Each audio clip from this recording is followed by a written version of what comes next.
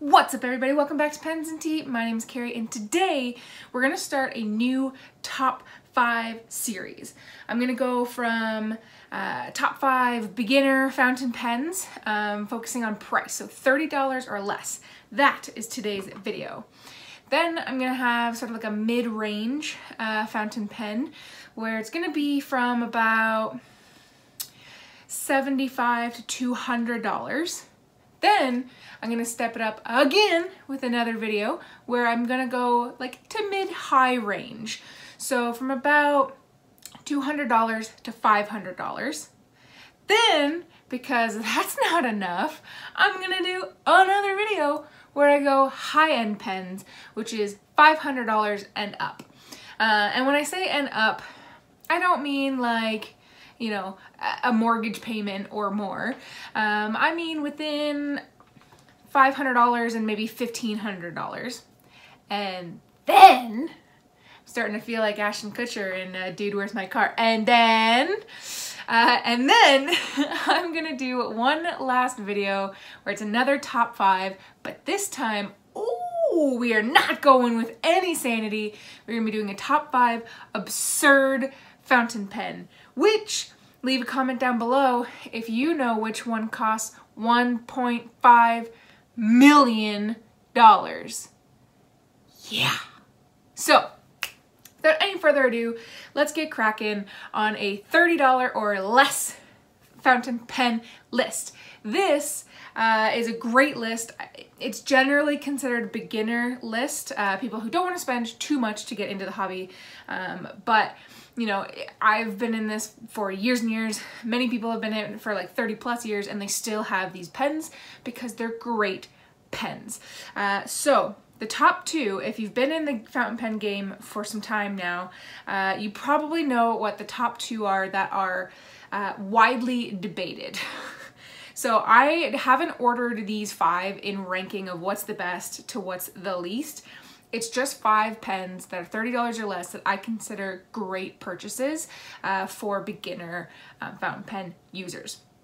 So one of those 2 that everyone always talks about is the Lamy Safari. However you want to pronounce it, this is a great pen. So benefits to this pen, high level. All of these pens I've done reviews of, so you can check them out in my channel if you want further details. But benefits to this pen is it is lightweight because it's completely plastic. For this pen, it does have a ink window here so that you'll be able to see the level of ink that you have left in your cartridge and or converter. Steel nib. What's great about the Lamy is that, you know, should you purchase one, you get used to it, you kind of dig it, and you want to experiment a little bit more, you can buy individual nibs that just pop right off instead of having to buy completely new pens just to test out, you know, what kind of nib sizes you may or may not like.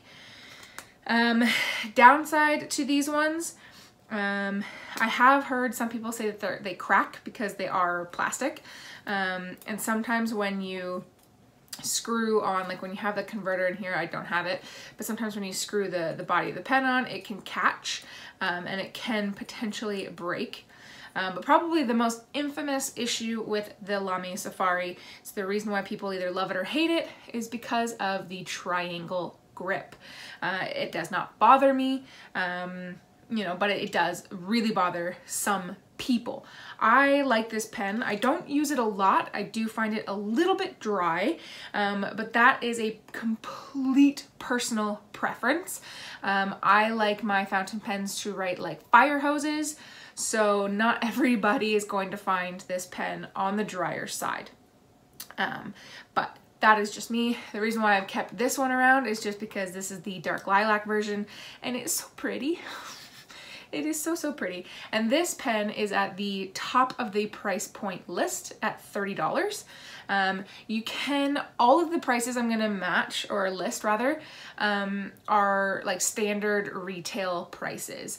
If you shop around, you look for some deals, some sales, all this kind of good stuff, you could potentially find it for much less, but for the sake of ease, I'm just gonna give general, regular retail pricing. So 30 smacks. Then we have the next debated, which is the Pilot Metropolitan. That's going to come in at $24 with a slight asterisk. Sometimes that price will go up or down depending on if any special models come out. But the benefit of both the Lamy Safari and the Pilot Metropolitan is they do have like special editions that come out. Lamy has been a little bit quicker on that than Pilot Metropolitan has in the last few years, but you got loads and loads and loads and loads and loads and loads and loads of choices as far as design goes. So that's really great. The Pilot Metro, what I like about that pen, and that happened to be my first pen, is I like the fact that it's an all metal pen. The grip section is plastic, but other than that, it's pretty much all metal. It's got a very nice weight to it, much nicer in my opinion than the Lamy Safari. That was a little too light for me. I like a pen with a little bit more weight typically. So that's really nice. I love the way that Pilot nibs write. They're very smooth, much smoother than any of my Lamy experiences. So I quite enjoy that. And it does tend to be a little bit wetter than the Lamys do as well. Again, in my opinion. The downside to the Metropolitan is that the converter it comes with is a squeeze bladder, which some people have no issue with. It's really, really easy to clean, but the problem with it is that you have no idea what your ink level is. So for beginners, that can kind of be a problem because you may not be used to, you know, how much you can generally write using just the Pilot Con 20 that it comes with. So that's definitely a downside, and you can't change the nibs like you can on the Lamy Safari. So there's definitely some downsides to that, but they're still amazing pens. I would recommend them to anyone.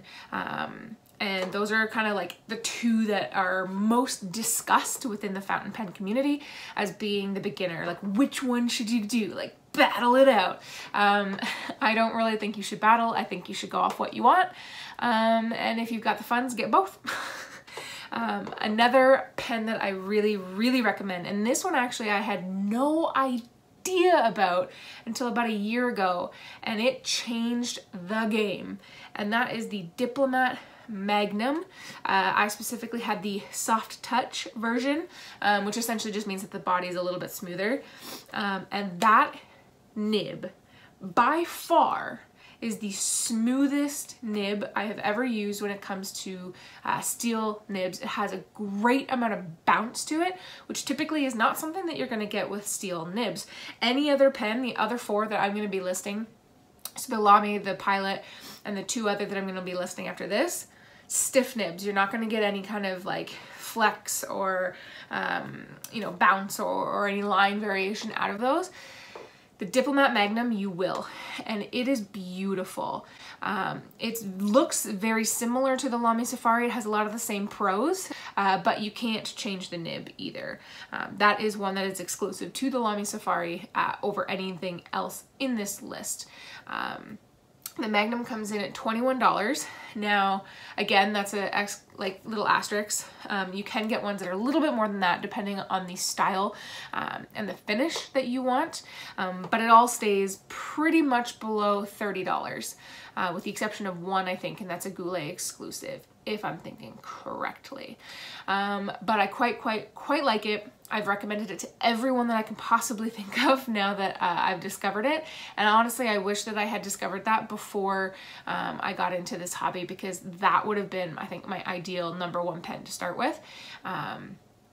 Because it just gives you the best experience for basically no money, which is great. The other ones are very cheap. Very cheap. So far we've had $30, $24, $21. Now we're going down to $4.50. So the Lamy Safari, Pilot Metro, Diplomat Magnum, they're all pens that, you know, you're spending at least 20 bucks on. So you're kind of putting an investment in, depending on, you know, how much money you got.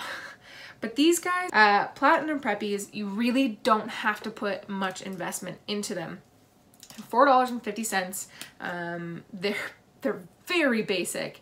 You can get them with cartridges. You can, you know, if you want to like go later in life after you've figured out if you like fountain pens or not, you can eyedropper fill these.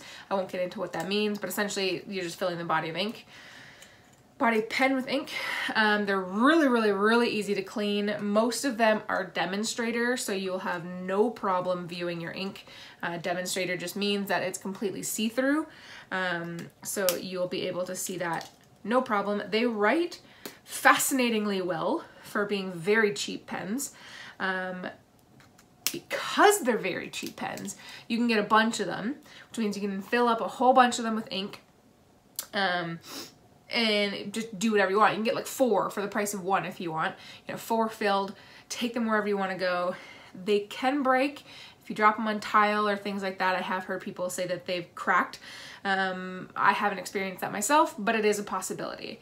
But again, they're super cheap, so is it really that much of a harm in replacing it? Who knows? You can get different nib sizes. They're not dramatically different. So a medium is like 0.5 millimeters thick kind of thing, and then a fine you can get a 0.3. So the nib sizes, you can get a little bit of a difference basically between a fine and a medium nib for really cheap. So I really like these. I keep a whole bunch in my arsenal. I have a couple more somewhere, but I can't find them right now. I like to use these for inks that I'm not confident putting in my very expensive pens. So anything with shimmer or you know, harsh properties, things like that. That's what I use these for. They're great pens. They're relatively wet writers. And yeah, I recommend them to anyone. They're stellar. And then we come to the cheapest pen, which is $3.30. The Pilot Varsity. These are fantastic pens. Again, I've done reviews of all of these, actually, except for the Preppy. I should do a separate review of these. But I have done one of these. It was done a long time ago, but I still stand by basically everything that I said. These pens are $3.30 if you buy them individually, or you can buy a pack of 7 like I did, and it still comes on under the $30. It's $21.25. So these are very similar to the Platinum Preppy. The main difference is that the Pilot Varsities come pre-filled. So they're already loaded with ink, and you don't have to use any additional bottles of ink or cartridges or anything like that. The reason why I really like these is because for people who are just getting into fountain pens, getting into paper and ink and how to fill it, different filling mechanisms. Do you have to have a syringe? Do you have to have an eyedropper? Do you have to have a bulb syringe? Do you have to have a little vial? Should you get samples? Should you get bottles? What if you do if you open it up and you dip it in and then you're gonna contaminate the bottle? There's so much to think about. This takes all of that away. All of it. It's so much like a traditional pen. You just open it up, you write, you close it up, you're done.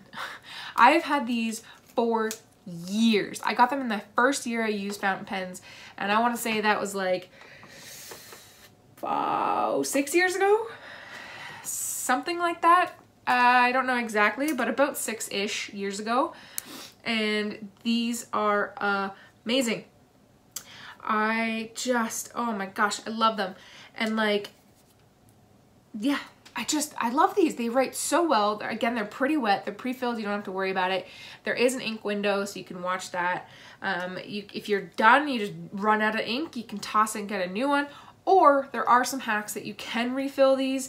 Now, again, that's getting pretty invested into a $3.30 pen.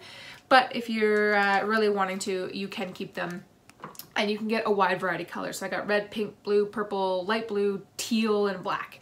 So you can get a wide variety of choice for $3.30. Whew, all right, so that is 15 minutes of basically nonstop rambling from me. Those are the 5 that I have been recommending for quite some time. Will probably still recommend for the rest of the times. But what about you? What would you recommend as your top 5, or just the 5 that you consider to be the best fountain pen to start off with? There are other brands that I didn't even talk about, like you can get into Jinhao, or you can get into any of these things. where you can get like $1 pen or something like that. So I'm very interested to see what you guys would think. Those are my top 5. Let me know if you've used them. Let me know what you think. Hit that like and subscribe button because I will be back very shortly with my next video in the series that I talked about before, my mid-range pens. And guys, yeah, thank you for watching. Thank you for hanging out with me for 15 minutes and listening to me go on and on. Guys, I'll see you next time. Bye.